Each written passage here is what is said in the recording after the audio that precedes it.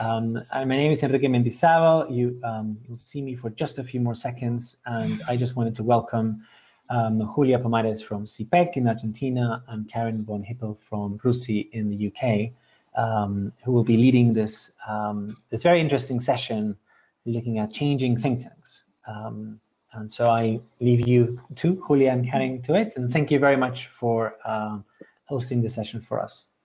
Well, thank you, Enrique. Maybe I'll start and quickly introduce myself, and then I'll hand it over to Julia, and then we'll start maybe a conversation if that works.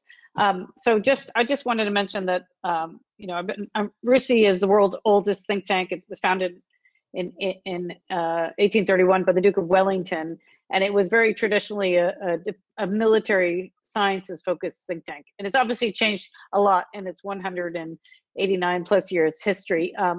But I'm the first female director, and I'm the first foreigner to run RUSI. I'm American, but I also have a German passport, and I'm the second civilian to run RUSI. So it was quite a bit of a shock in some ways for people when they hired me. But I think it was, irrespective of my skills and capability, I think it was a good idea to shock the system a bit by bringing in somebody different. But let me turn it to you, Julia. Thank you, Karin. Very nice talking to you. My name is Julia Pomares. I'm the Executive Director of CIPPEC. I've been leading CIPPEC for the last 5 years, and I will be doing so for the next 10 days because I'm leaving CIPPEC the early May and starting a job at the government of the city of Buenos Aires. So I'm quite, as I was telling Karin, I'm quite mobilized to be here. Probably it's the last public event that I'm representing CIPPEC. I've been in CIPPEC for 10 years, and CIPPEC is 20 years old, so half of CIPPEC's life, and very happy to be here, and congratulations, Kiki and all the OTT team for this fascinating event. Yeah, can I also thank Enrique and Julia and others for inviting me. I was looking forward to this event more than almost anything else that I do at RUSI, because I just thought it was such a cool idea to have people from different think tanks conversing about how things are changed. So I guess if I could start out, Julia, if you would permit me to ask you the first question, tell us a bit about how your think tank has changed in COVID. Yes, I think we changed in terms of obviously our agenda, in terms also of our funding, and obviously in terms of how we work, because we had to switch to remote working. I think that the first days we entered the pandemic mode in, I think it was March 11th, right? When it was declared the pandemic. And CIPPEC has an annual event that takes place every year, and it's a very big fundraising event for us, and also an event where the leaders from all political parties and also from business leaders and media leaders come for this big event, and it was going to take place by the end of March. So it was a big shock for us in many, many ways. It's obviously in terms of funding, but also it's an event where we position our messages and our agenda. And the first days were very difficult. I think it were very difficult for all of us to get into this new mode of life. And we took the decision to get 3 or 4 big issues in which we thought that CIPPEC could make a difference. One of them was supporting Argentine Congress to be able to virtually legislate. And actually, Argentinian Congress was one of the first, I think it was the 16th Congress all over the world to have new rules for legislating remotely. So I think that our big decision was to decide some big issues in which we could make a difference. One was institutional strengthening, and another one has to do with the impact of COVID on poverty and inequality and the measures to overtake that. And also it was very important for us to change the way we work remotely, and it was a good, I think it was also, once all this nightmare is finished, we will realize that it was a big speed up of our digitalization internally.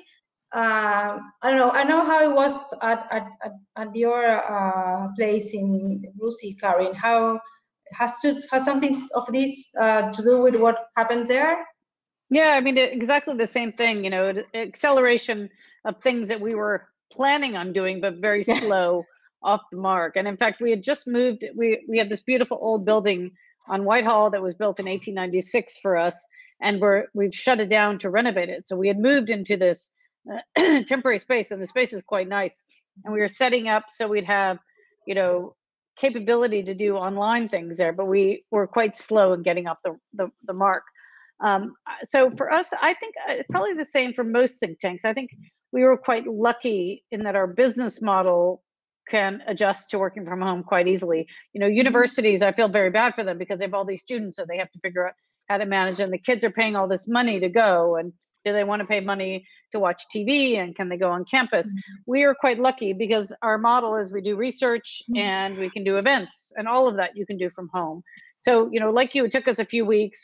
We were really nervous initially. We were in the middle, that's the start of our budget year. So we were just about to give people, you know, promotions and raises. And so we basically halted all the raises for people, all the senior people just had their salaries frozen, and we gave some of the junior people, you know, some additional boost to their salary. But everyone else, because we weren't sure how we would do financially back then. And then, so it turns out actually we've managed to grow. We haven't grown at the same degree we had previously, but we've done quite well. I mean, I think both of us probably have captive audiences because everyone's trapped at home, and so they can join online sessions a lot easier. And you know, we were joking today because normally in the good old days you'd have to organize an event 3 or 4 months, and if you want people to fly in, it gets all complicated. We can organize an online Zoom event within a day or two, and you can still have a full house because, you know, people don't have to do much besides turn their computer on. So I'm assuming those are similar issues that you guys face as well, right? Yes, but it also has. I was reflecting what you were talking, Karin. That for us it was great to start having more global conversations, and this work that we've done with Argentine Congress really enriched from conversations with think tanks working in their legislatures. But there is something that for me it's quite. I'm not sure how it will evolve, but it's a bit scary that we spend so much time now talking to other people outside Argentina, but it's very, sometimes my fear is that we need not to lose contact with people in outside our homes, right? Especially in a country like Argentina, where half of our population is living on the poverty line. So it's very important to get recommendations from CIPPEC that really reflect what is going on out there, right? So I think it's something that some companies are already reflecting on, how they will adapt and find their people not to be disconnected from reality, especially from those that are having a very bad time now. And I think for us as think tanks, it's also a challenge. I don't know, well, obviously it's a very different situation there, but it's also a big inequality situation, right, in many ways. And yeah, I mean, we focus more on international issues, so we don't focus on domestic issues. But we have it's a very good point, because I hadn't thought of it the way you raised it, because for us, we all of a sudden started getting participation from all over the world. Like you, 140 countries have joined our events. Now, I don't know if that means it's Brits in 140 countries or if it's nationals of those countries, but we have an expanded reach, and we're still figuring out how do we want to capture and hold on to some of this expanded reach post-COVID when we are back in the office. And of course, we want to continue to do online events. We want to do hybrid events where people can join us online and in person. But we don't want to lose that expanded reach that we have. But I guess because we don't focus on domestic stuff, it's a bit different. I suppose for you, maybe you could be comparing with other countries and how they manage some of those same challenges. That might be one approach to it. We're a British-based think tank, but we have an international focus. We don't say we're an international think tank like Double International Institute for Strategic Studies. We'll say we're international. We happen to be in London. We're not that at all. We're a royal institution. We have, the Queen's our patron, etc. So we're very much UK based and UK focused, but we also try to be international. So yeah, I think we're all struggling a bit. I don't know if you have any ideas, and maybe some of the participants might have some thoughts too about, what do we want to be when we grow up? I mean, we're 189, 190 years old, but we still haven't quite figured out how do we want to change the way we think about the challenges that we face now that we know we can reach so many more people. So it's really, it's a unique challenge, I think. Yes, I have a question, Karin, for you. CIPPEC, as I was saying at the beginning, is 20 years old, and you run the oldest think tank. So yeah. how do you get the balance between the DNA of the organization that needs to be intact over the centuries and the characteristics or features of the organization that you think that they need always to be innovating in order to obviously be all the time there and important in the policy stage? How do you get that balance? Is something that you reflect every day, something that you reflect strategically from time to time? So it's an interesting question. I mean, if you're saying, how do we respect our history, but also try to be forward leaning, right? And some of our trustees get very nervous when we say we were founded in 1831 by the Duke of Wellington. They say, stop talking about all that. Let's talk about the future. But personally, I feel like our history is part of who we are. And in fact, when RUSI was founded, the Duke of Wellington felt that after the Napoleonic Wars, that the military needed a place away from the bureaucracy to talk about strategy, basically. And they had public lectures, and junior officers could pose questions without being intimidated to senior officers. So in a sense, it's, we try to keep that same ethos alive today. But, we're thinking about quantum computing and artificial intelligence, but we also will have events on military history, the Battle of the Somme, or or other events. So we don't have fun. I don't know about your think tank, but RUSI, we don't have any core funding. We don't get money from the government. We have to raise everything we do. So everything we do in military history, we basically do it for free right now because we don't have funding for it. Whereas we do have funding for our work on cyber, etc. I don't know if your funding model is similar though. We have a diversified funding strategy, and we get fund from governments when there is a technical assistance for a specific project, but we don't get any subsidy from government. So we get funding from international cooperation, from companies in Argentina, but we try to work with different governments in different because Argentina has very decentralized policy agenda. We try to work with different governments, but our funding doesn't come primarily from those projects. But is your fund? See, our funding is mostly, well, we have membership, but our funding is primarily 70% is project based. So the research teams apply for grants. Yeah, the same with you guys. Okay, yeah. So it's always, I guess, the challenge we face. I don't know if it's the same with you. Is you don't want to be led by donor. Donor interests, but you also can't always sell your ideas. So it's often a compromise between the two, right? I don't know if it's the same with you. Yes, we have. I think now it's something like 70% of our funding coming from projects, and we get our annual planning in which we decide what are the main issues, and we have different procedures to get all the time clear that we have our priorities, and it's CIPPEC that has the priorities and not donors' perspective. But we are having very interesting projects now where there's a consortium of different donors in which they have a seat at some of our meetings from time to time to know how the project is going and giving their advice. But we get sure that the strategic priorities are defined by our board of administration and also directors. Yeah. But you maintain your independence from the funders like we do, right? Yes. I think it's something that it's, you go. Yes, no, it's critical. No, I was just going to ask about, have you been collaborating with more, I mean, so you said you're doing more with international participation, but are you also collaborating more with other think tanks during the COVID period as well? More joint events and things? Yeah, for us, it was very important that Argentina led the G20 in 2018. It was an important moment for Argentina. And CIPPEC, together with CARI, another think tank in Argentina, were in charge of G20, the network of think tanks. So that for us was a very important milestone, because we started having more and more links with other think tanks in different countries, not only G20 countries.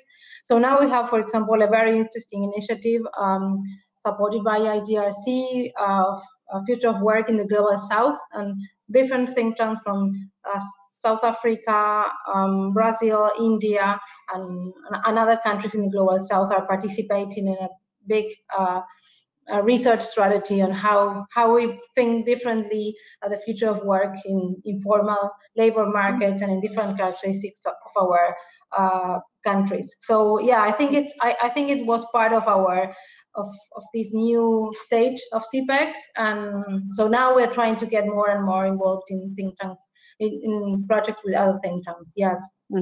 Yeah, we like doing that too. It gets complicated funding wise, but it's fun to do.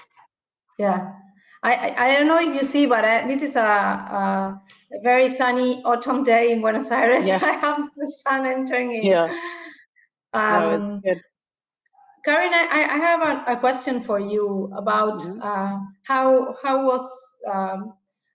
was perceived for you to be now running the think tank, coming from where you come, and how is the links that you got with the people working inside RUSI? How do you like the internal part of the work? How do you balance the internal and the external part of your work? Well, maybe it was too many questions, but yeah. So I mean, so were you asking about being a foreigner at RUSI, or was it? Yeah. Well, let me answer that one first, because it's kind of a good question. Sure. It's not that I've just parachuted into RUSI. I'd lived in London on and off for about 20 years before I took this job. But I had been back in the States working first I went to work for an American think tank, CSIS, and then I worked for President Obama for almost 6 years. And so when they hired me, they knew that I had London experience. I got my PhD in London and my MA in the UK. So I had lived in the UK and I had worked there, and I'd worked at a British think tank before. I think if I'd stayed in London and I didn't move to Washington, I don't think I would have been as interesting of a candidate. But because I had experience at an American think tank, and I think RUSI felt that, I think that they thought RUSI was going in the right direction. My predecessor had really built up the research programs. And so I think they wanted it to continue in that direction. So, but, for sure, when I arrived there, a lot of people had no idea who is this, person coming in. But I think, I think generally, who knows? You never know how you're perceived when you're the boss. Everybody loves you, right? But I think we're doing well. We've been increasing our funding. We were voted best think tank of the year this last year by Prospect magazine. So I think congratulations. And we try to be. I mean, you talked about decentralization. We decentralize a lot at RUSI. So I think I think part of the reason we have done so well is because people feel they can control, their research agenda and the way they do their work. I mean, obviously, I interfere when I need to, and our deputy and others do. But most of the time, people are very good at getting on with it, which is how when I was at CSIS, I was running a program, and I had a lot of freedom from my boss, and I really did appreciate that. So there's that aspect of it. I guess, a question about balance, and I'm going to come back to you on the same question. I find that during COVID, it's a little bit less fun because I spend more time on internal stuff and I don't get to enjoy the external stuff as much. And because most of us aren't traveling and doing the external stuff, we spend a lot of time, probably maybe too much time, doing a bit of navel gazing. And I don't know if you know that expression, but I don't know if you're having the same issue. So, it gets a bit tiring all the time. But over the next few months, things should be opening up more. But what about you? How's the balance in your portfolio? It's always a tension for me to balance the internal and the external part of it.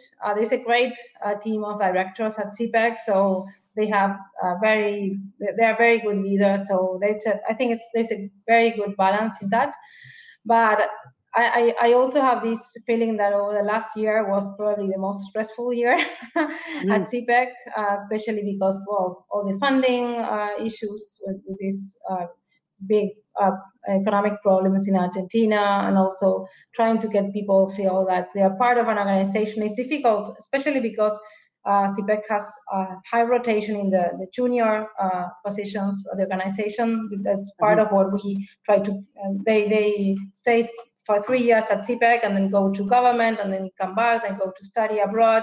So people entering during the pandemic was quite a big issue for us, because we want to that they feel part of the ethos of CIPPEC, and it's very difficult. You can maintain your social capital, but you can't. Well, it's very difficult to get new social capital when you are working remotely. So I think, well, there are some people in the room, and I think we're getting a question from Kika at the chat. Feel free to ask. I don't know, Karin, I think it would be great if we can chat with other colleagues here in this session. Well, can I ask you one more question before the people pipe in? Because I think one thing we struggle with a lot is, how do you measure impact? Because, you know, we generate ideas, we try to be practical, but our job isn't to implement them. And it's often hard to measure what your impact is. Do you say, well, we were quoted this many times in the news, or, you know, we were invited to Parliament to present evidence, or, well, the government looks like it adopted our idea, but maybe 27 other people made the same recommendation. And it's something we struggle with, and our trustees are always asking us these questions. And I don't know if you have any good ideas for us. Oh, I think that's the 1 million question, right? We are trying to get more sophisticated in the indicators of the impact measurement, but I don't think they're sophisticated enough. For example, in terms of measuring media coverage, we not only measure how many times we are mentioned, but now we have a kind of quality of the mention. If the mention has to do with a strategic project, it's a better mention than I know a different project. And there is some other additional measurement to that, but I think they don't capture what you were and what the really big question. Sometimes, well, from time to time, we with some focus groups and interviews with stakeholders to see how they perceive CIPPEC from the outside, if they get value from what we deliver, and I think that, well, it's something that I really like, and I enjoy reflecting on how think tanks impact on the policy space. And it seems to me that in this very chaotic world in which we are living, ideas travel in very not that clear and linear way, and sometimes we get some research that has this interesting narrative of how, I know, some policy should be transforming, but it's there, and you don't hear anything about that, and then 3 years later someone gets that idea out of the desk and it's all over there. So I think it's a very chaotic way in which ideas travel nowadays. I don't know, what do you think about that? Yeah, no, it's really hard, and I can even think of an example where a think tank came up with an idea and the government adopted it, and then it wasn't implemented. The way it was implemented made it very ineffective. And so, you know, it's you know, the idea has so many stages, right? It's like a strategy. The government here has just come up with the integrated review, and it's, you know, it's a very good review. It's expansive, it's comprehensive. Now they've got to try to implement it. And there's so many stages along the way that people with turf interests can block and tackle, right? And so that happens quite often as well. So yeah, there's also that. And then you get blamed. That was a dumb idea. Well, maybe it wasn't a dumb idea, but the way you implement it, it wasn't very good. So I think Enrique is now asking a question to you, Julia. Yes, about the annual gala. Yes, I think it's it's a measurement of the that place, that gala is a place where you want to be seen, to see other people and be seen, and because of the plurality of leaders that want to be there, they support our gala. I think it's an indicator for influence, but it seems to me that sometimes, especially in Argentina, I know how it's in the UK, Karin, policy changes sometimes are not incremental, are quite dramatic. So sometimes there is a very big window of opportunity that it's quite unexpected, and you have to be just there to react.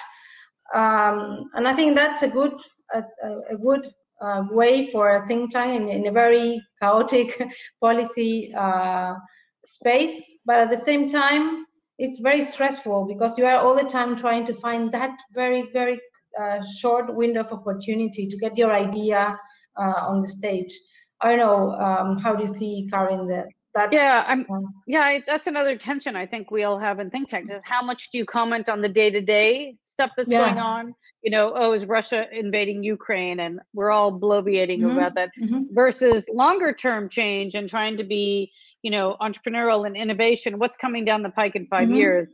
How can our international systems be better placed to manage these kinds of threats, like a pandemic, like let's just say there's a global internet crash. So it's also a challenge to try to balance the two competing, you're being pulled in different directions. And we try to do both. I'm not sure if we always do them so well. But for galas for us, I don't know, Enrique, for galas for us are usually just fundraising events over here, less about talking about ideas. Is that what yours is, Julia? It's more about an idea sort of generation yes, event. it's also an event for positioning our messages and ideas. I think there is a question for you, Karin, here. Okay, from Mercedes. Yeah. So how do we engage with the public?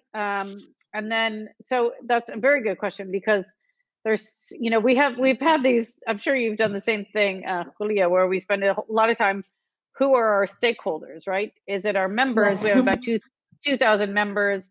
We have individual members and corporate members, but they're only a small part of our overall budget. We have the people who fund our research. We're a charity, so we care about the general public. We also want to impact government. And so we have a lot of stakeholders. And so it's a really good question.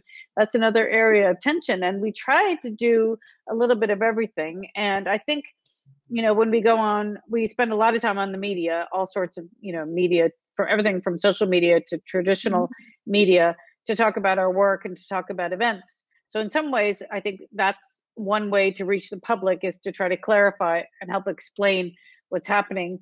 Government is different. I mean, sometimes you can have a meeting with 10 people and that's all you want, because those are the people that matter in government who are focusing on an issue. So we do also have a lot of private events, and we'll, or you'll have visit. I mean, I'm not sure if Julia, you do this as well, because I think you're more domestic focused, but we have, visiting officials come to London all the time, and then they want to, go to meetings with think tanks. So you probably have that too, don't you? Well, they'll come and talk to you and compare notes. And those are completely private, but they're also great to exchange ideas. And then sometimes I think we just serve as a convening platform. So, somebody important is in town, Bill Gates is in town, and we're lucky enough to host him. And then the news is there and everybody's filming it. And so we are able to share it with the world. So it's, it's a good question. And, they're all different audiences, and each of our research teams, quite independent and doing great work in their areas, they have very different stakeholders as well. So a stakeholder mapping exercise is not a simple exercise, but I don't know, Julia, what about you? I was thinking about what you were talking about, being convening platform, and how it changed over this year with the pandemic. Because for us at CIPPEC, although we're having a lot of virtual Zooms with stakeholders, small meetings where we say this is under Chatham House rules, blah, blah, blah, but we don't get the same kind of conversation and that, talking to the other one with a coffee before starting the formal event. How are you getting those convening platforms work now in the virtual mode? You mean like the networking opportunities? Yes. Yeah, I know. We're all. And the informal conversation with government officials and. Yeah, I mean, it's just not the same thing, because I think no matter how secure a platform is, you always know that they can be hacked and someone can listen in. Yes. So the conversations are never the same, especially when you talk to government officials about things. I mean, we're now able to have a few private meetings in person at the office, but it's, you know, it's more complicated than before. So yeah, you definitely miss the networking thing, and that's in many ways. I think all of us will be thinking more carefully about travel, for example, for conferences. So in the past, I'd get invited to, let's go to Abu Dhabi for this event, and I'm going to be on a platform for 10 bloody minutes. And now I wouldn't do that anymore. You know, now I think about my you know, carbon footprint, and I think about all the time, unless I think, okay, I want to go and speak with the government, or I want to have this networking opportunity, or I need to meet with these people, then I think people will, so I think we'll be more selective going forward about the types of events that we will travel to go to versus those that we'll do online. And I think that's probably the same with everybody, because typically when you go to an all-day conference, there's 3 or 4 people on a panel, and maybe you speak for 10 or 15 minutes maximum, right? And so it's disruptive, you travel, you have time changes, etc. So, you know, you just need to be thinking about your cost-benefit analysis on that. Is that the same with you? Yes, definitely. Especially, yeah, I think that we are going to decide on those occasions based on the networking opportunities, and because yes, being on a conference, it's not that like all these type of conversation that we have is also the part of where we go for the more informal part, right? Yeah. Now we're having a nice informal conversation, so I think that there is some part of it that we can get. But I think for very big crowds, especially from Buenos Aires, very far away from everywhere, it's going to be, yes, a kind of trade-off about those troubles. People want to go to Buenos Aires. Yeah. No, you think to Buenos Aires? Yeah, people want to go to Buenos Aires. So, you know, you can't. We will wait for you, Karin. I know. I definitely want to come to Buenos Aires. I mean, that's also part of it, is people travel to places. When we think about these big conferences that we have money to host, you know, you think, okay, as wonderful as the city of Manchester may be, I think we'll get fewer people who want to go to Manchester than say we do it in southern Spain or something like that, right? So, I mean, that's always but then sometimes you need to lock people away. I mean, some of the best conferences are those where you're in the middle of nowhere in a big old house, and everyone's trapped together for 2 days, and they can't escape, they can't go off and go shopping, etc. Because then you do get an opportunity to get to know people. So we have a few questions now. I think let's come back to Enrique's, because he's been very helpful, but maybe we should try for the participants first. From Anna. Have you organized to deal with the rise of distrust of experts? Okay, Julia, I'll follow you. I think in Argentina, obviously there is this big issue of distrust in experts, but we are having more evidence-based conversation over these days about whether we should close schools or not, what is the evidence behind that. I'm seeing a lot of interesting trends about that, and not so negative. Actually, there's been we're all talking about. Have you heard these experts saying that or that? I think that there's a good trend about the pandemic with this. I don't know how it's in the UK, Karin. Yeah, I mean, I think, you know, in many ways, I'm hoping anyway that the demise of President Trump may begin to spell the end of that period. I think, you know, maybe the experts are coming back, because I think that the pandemic, exactly as Julia just said, the pandemic has really shown all of us that actually science matters and expertise matters. And we need them. I mean, look at Brazil. You know, Bolsonaro is trying to ignore advice from the scientists, and it's incredibly tragic what's happening in Brazil right now. Whereas countries that have been, you know, paying attention to the science and trying to be very careful are doing better. So I do think expertise matters now. And I think, you know, for me personally, you know, if I'm thinking about what kind of leader I want for my country when I'm going through a pandemic, I don't want someone who speaks big but isn't good. I want the boring accountant type, or the lawyer who knows how to get things done. Maybe they're not the best public speaker, and maybe they're not charismatic, but they get things done. So I think more and more people are kind of coming to that assumption. And if you look at the countries, obviously you've heard this before, where, you know, where they've done better, it's usually led by women who are probably less into the, you know, public oratory, and more into getting things done.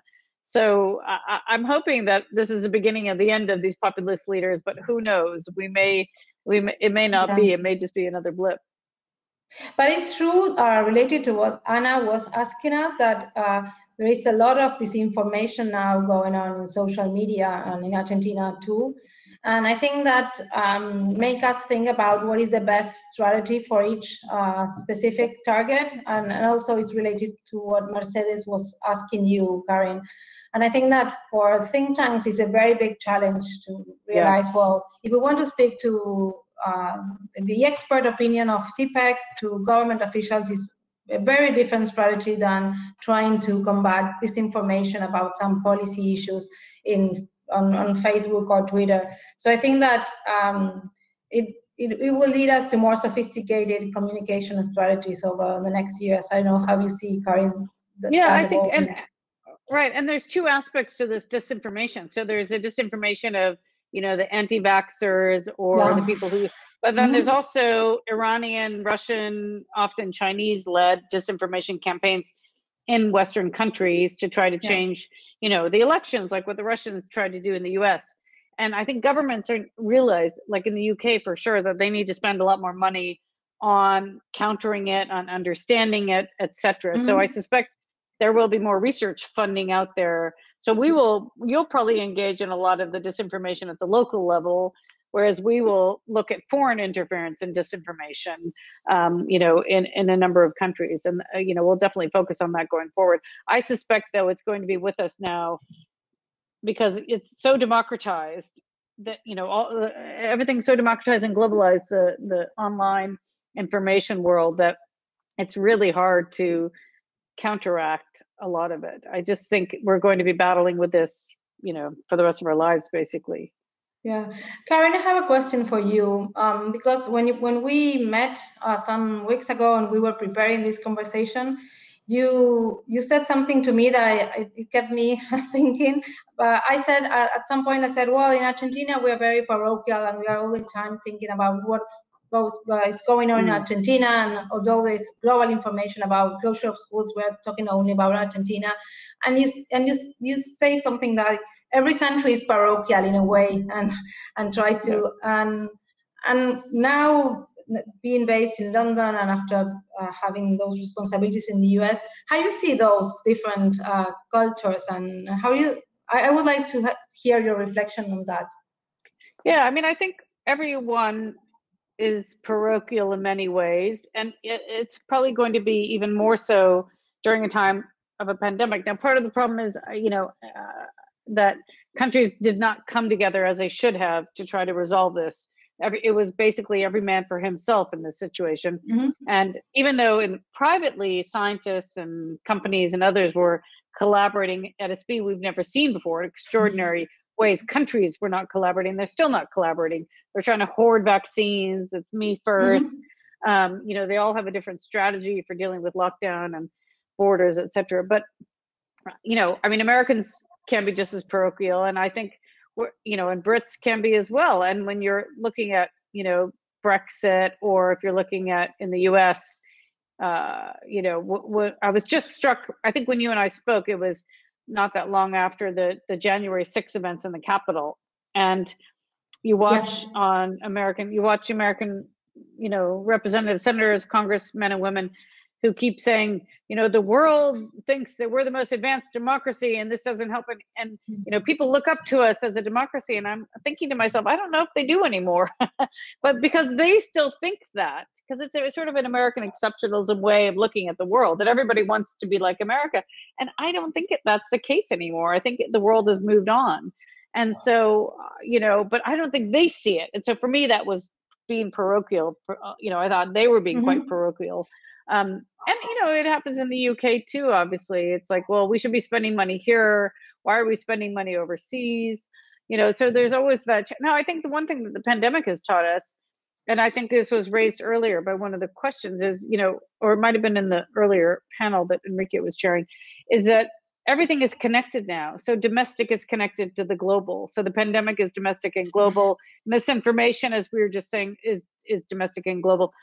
Terrorism is transnational now, and people get inspired just online to do things at the local level from what's happening all the way across the world. I mean, the kid in New Zealand who killed all those people in the mosque, he was inspired by, what he had seen online happening. And so, this is what's so interesting now, is that you can't really distinguish between domestic and international anymore, really. I mean, everything is connected, and we need to be figuring out, without confusing ourselves about what's connected and what isn't connected, we need to be thinking in more creative ways. Conflicts are more, they talk about hybrid conflicts or gray zone conflicts, because you have, the military in this country saying, all of a sudden, we need to worry about the Russians trying to interfere in the UK elections, right? I mean, that's a totally different way of thinking than in the past. So a military has to be prepared for, tanks crossing the border, but they also have to be prepared for cyber attacks and from space and all sorts of things. So it's a richer, more complex environment that we're all working in and dealing in. I don't know if you agree or disagree.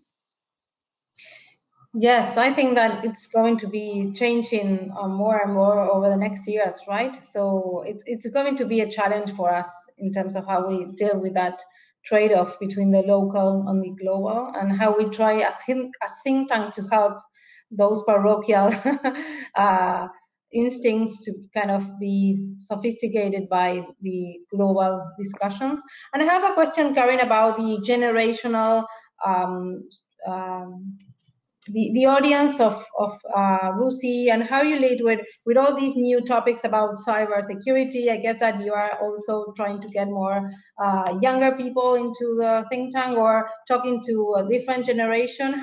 Because we are starting at CIPPEC a very interesting initiative called 40D, for the 40s of democracy that Argentina is getting in 2023. The first time in our history of 40 years of uninterrupted democracy. So, and we are trying to get younger leaders involved in the conversation about where democracy should be facing to. So, how is this generational issue, RUSI?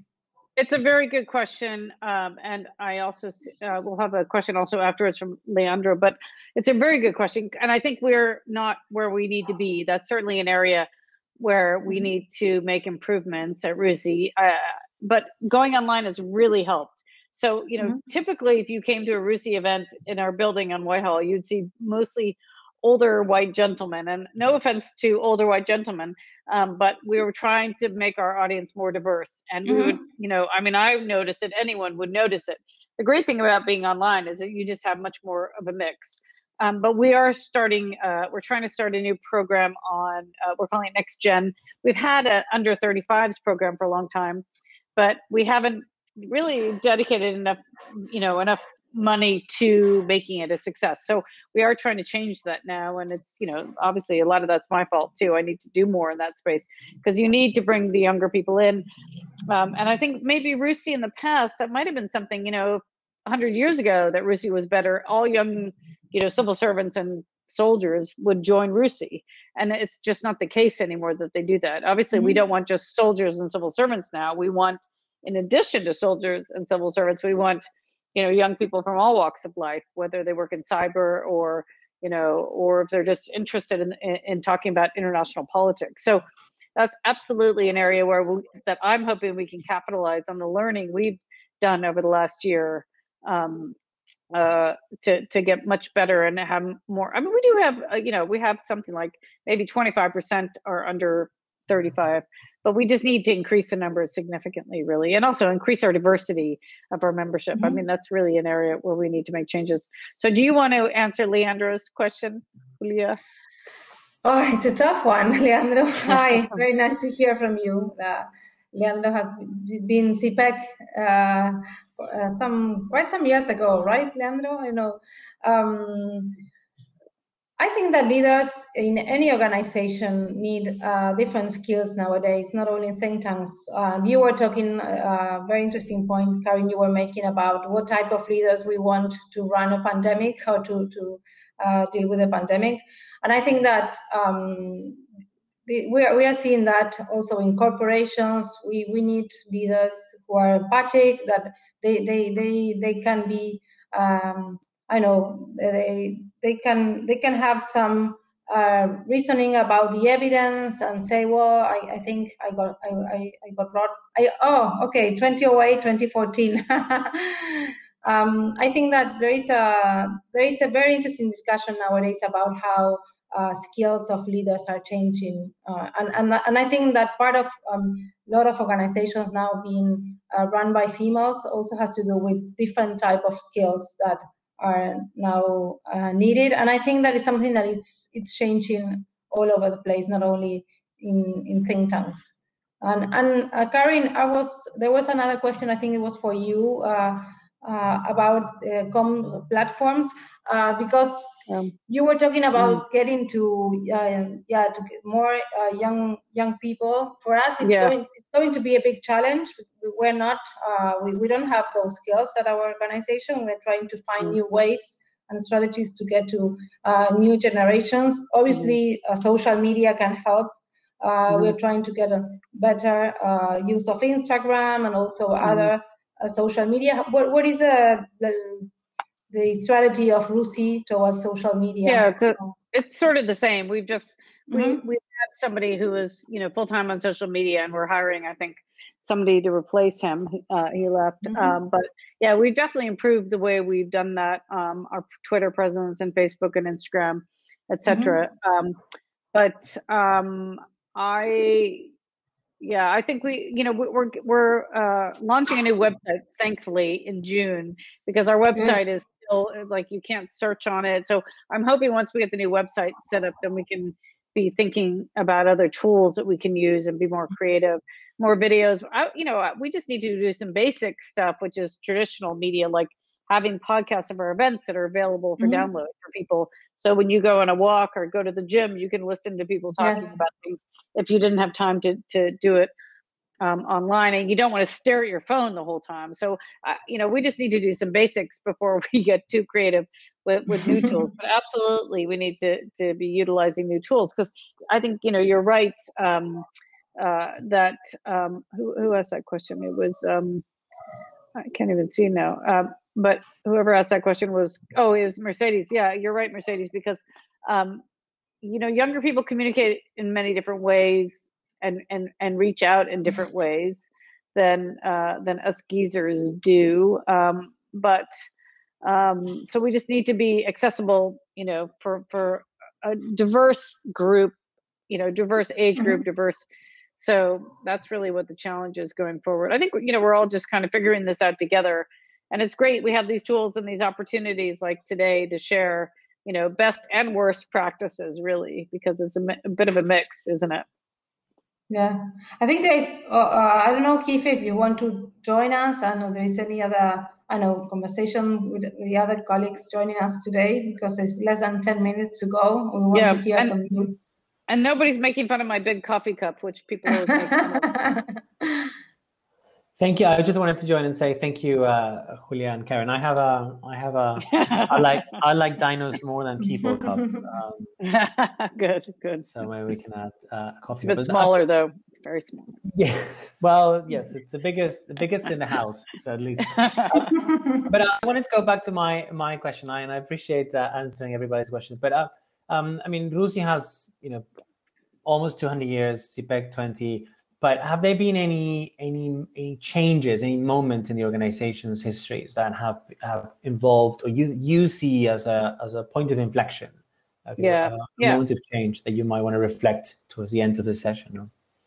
Yeah, I think RUSI has had several. Obviously, it makes sense. I'd say one of the big ones was in the mid 70s. RUSI used to own. I don't know if people are familiar with Whitehall, but. So we're right on Whitehall. We've got a great location, and directly next to us is Banqueting House. And Banqueting House used to be Henry VIII's dining room, basically. So you have this big, beautiful building, and then RUSI was built next door to it. And the big building used to be the RUSI Museum, and it was full of all sorts of artifacts and Wellington swords and things from the colonies. It was very sort of colonial in that way. But it was a military museum in central London, and in the 60s.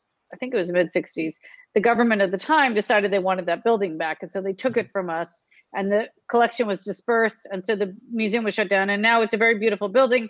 There's a painted Rubens ceiling. And most people, you just go in and stare at the ceiling because but there's not much else to do there. So I think that was a big change for RUSI, going from having a museum and a library and a lecture hall.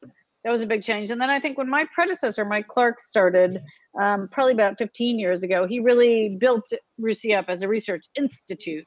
So that was another inflection point, because it had previously mostly hosted big military conferences, which we still do, but also he, you know, really built up research inside the think tank. And then I suppose, you know, so I've kind of been continuing that progression. So those would be the three that I can think of.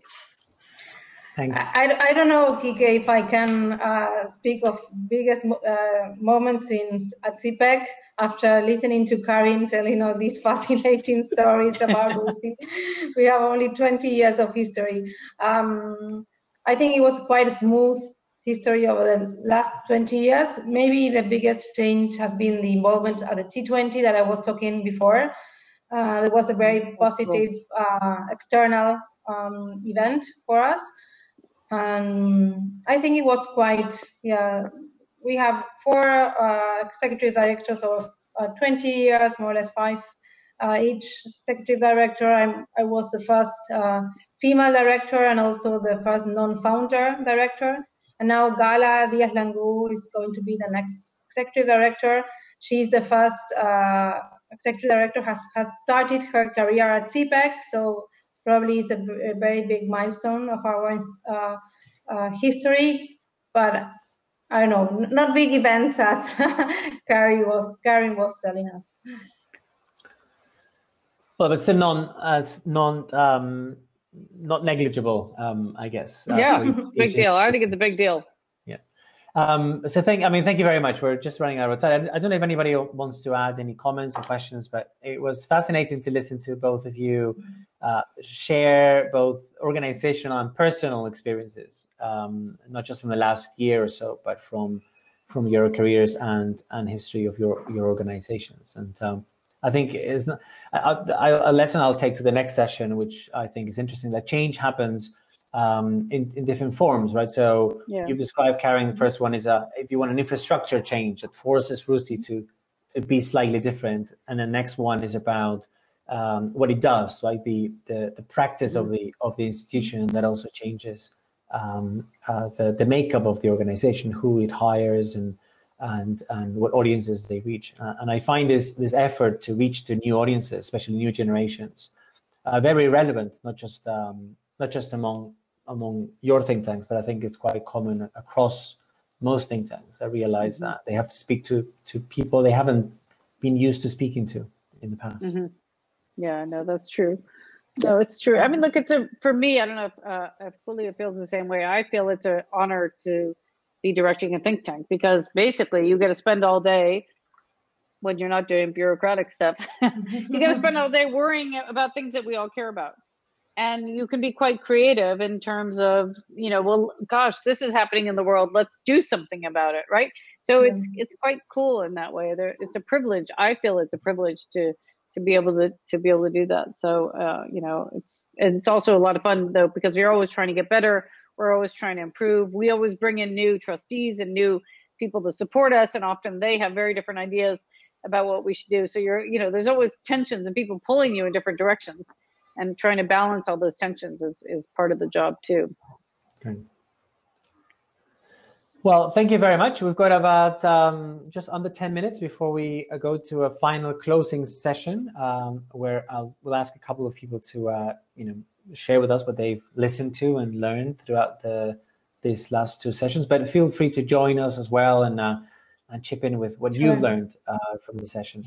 And if you want to give it a go, I recommend you go to the networking space and see who you end up meeting and talking to about this and other issues. Thank you very much, Julia. Okay, thank you. Thank you, Karin. And Kike, it was an honor, Karin, to meet you and talk to you. Bye-bye. Yeah, let's do it again, okay? Yes. Good luck in your next job, Julia.